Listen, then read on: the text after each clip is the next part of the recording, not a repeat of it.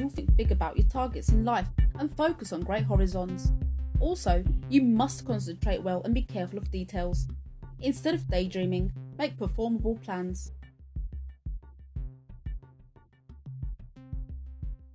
Today it's Tuesday the 7th of April. We're in the Mars Day. During the day, the moon is going to be progress in Scorpio. Our strong and dense feelings can cause us to act more passionate and ambitious towards events.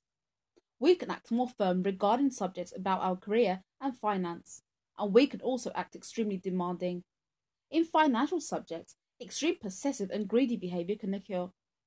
Our sexual urges can occur in our relationships, and we have to try to control our heartful feelings like doubts and selfishness.